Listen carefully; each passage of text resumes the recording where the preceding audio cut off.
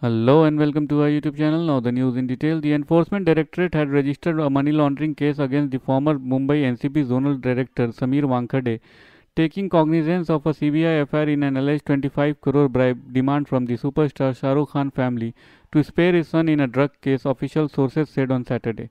The central agency has booked the case under the PMLA Act, they said. Some former Narcotics Control Bureau officials have also been summoned. Mr. Wankhede, a 2008 batch of IRS officer of the Custom and Indirect Tax cadre, has moved to the Bombay High Court seeking protection from any coercive action by the Anti-Money Laundering Agency. He was booked by the CBI in May last year on the charges of seeking 25 crore bribe for not framing Shah Rukh Khan's son Aryan Khan in the drug case on cruise case official had said. Aryan Khan was arrested in the alleged drug case but case on the Cordelia cruise ship on October 2021. The Central Bureau of Investigation booked Mr. Wankhede and others for allegedly criminal conspiracy and threat of extortion beside provision pertaining to bribery under the Prevention of Corruption Act on a complaint from the NCB.